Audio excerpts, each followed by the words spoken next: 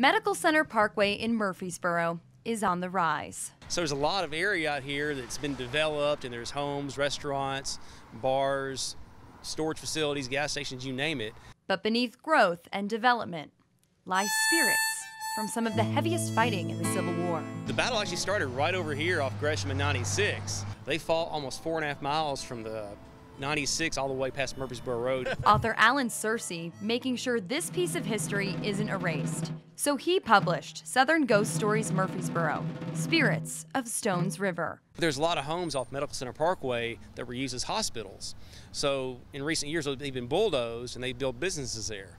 So naturally, the people who work there and operate their business there have weird stories, things that happen to them. Thousands of people were killed, or they lost limbs, they got their arms shot off. I mean, war's brutal. They're fighting with muskets, and sometimes it's hand-to-hand combat. A gentleman told me that he thinks there's a Union soldier upstairs on the 3rd floor that's trying to help him.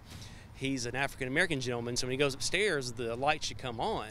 So when he goes upstairs, the lights turn off. Staff members here at this convenience store on Medical Center Parkway claim to hear strange things inside of the building since they first opened last year, especially at night. She said, well, one night I was working late and I heard somebody calling my name in the cooler, and she was the only person in the store.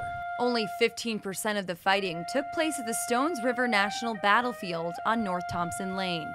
Mark Walsh from Rutherford County Paranormal Investigations has had countless interactions with spirits, especially near the slaughter pen. We've been out there over 100 times, and we've heard cannon fire, musket fire. We've seen soldiers walking across the battlefield at night. His team uses a spirit box to communicate.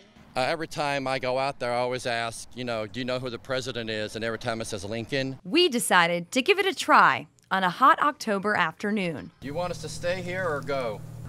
You want to say anything? Want to say hello? Not very chatty. Walsh says it happens, but they've been lucky more days than not. Searcy plans to publish more stories. I love the ghost stories, but I like to dig in and try to tie them into the historical significance. For now, you can explore the area yourself and see what you might find.